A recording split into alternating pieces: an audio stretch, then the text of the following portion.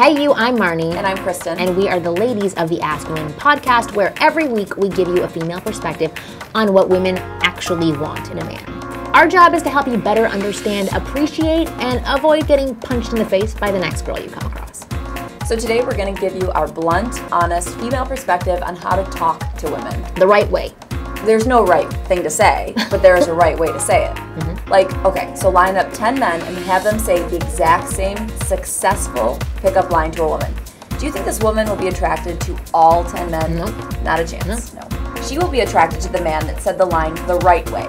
The right way equals being backed up by presence, intention, and character. Yeah, absolutely. So here are the 3 things you can do to ensure you say it the right way when talking to a woman.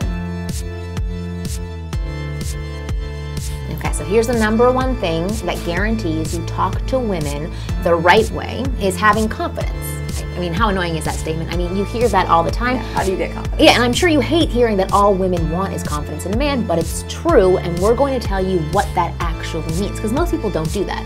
Confidence is an attitude that shows you have a deep comfort within yourself and an understanding of your own self-value. It's a man that doesn't easily get rattled, like if a woman starts freaking out, he's not freaking out too.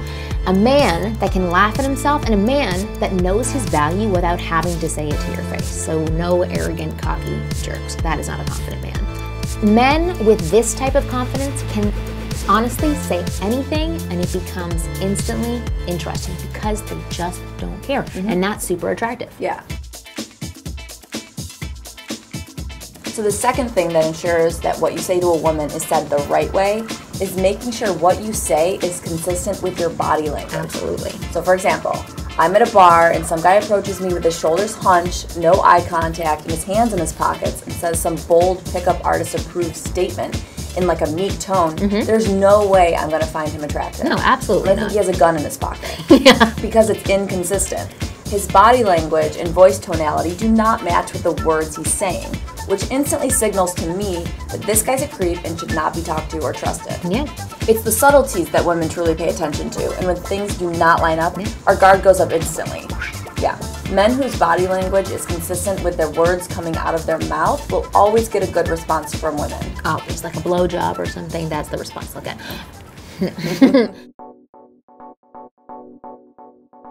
The third thing you need to add to your conversation so that women will pay attention to you is enthusiasm. Okay, the secret to being interesting has nothing to do with topic selection. So it's not about talking about skydiving or climbing Machu Picchu. What truly makes you interesting to women is adding a little bit of enthusiasm to whatever it is you're talking about. If you're interested in what you're talking about, then it will guarantee that whatever you talk about is actually interesting. Take a bland conversation like talking about the weather, right?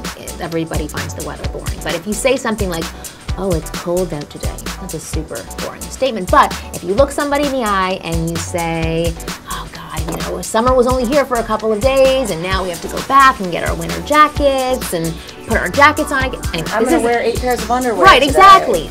It doesn't even matter what's coming out of my mouth, but that enthusiasm gets people to actually pay attention to you. And women pay attention to enthusiasm. Adding enthusiasm to any conversation will make the conversation more interesting and will help a woman get a sense of your personality. So instead, again, of saying a boring, bland statement about the weather, if you pipe it up a little bit, that's what's going to get her to turn her head around and listen to what you're saying. So to wrap things up, if you want to talk to women and get them to respond with attraction and desire to get to know you better, then you better make sure you say things with confidence, enthusiasm, and consistency. If you do these 3 things, we guarantee your conversation with women will never fall flat. Want more tips, advice, and insider information from us? Then just go to iTunes and download the Ask Women podcast, where each week we dive deeper into what women really want and give you tips, tools, and instructions on how to give it to them. You can also check out our other videos right here on Ask Women.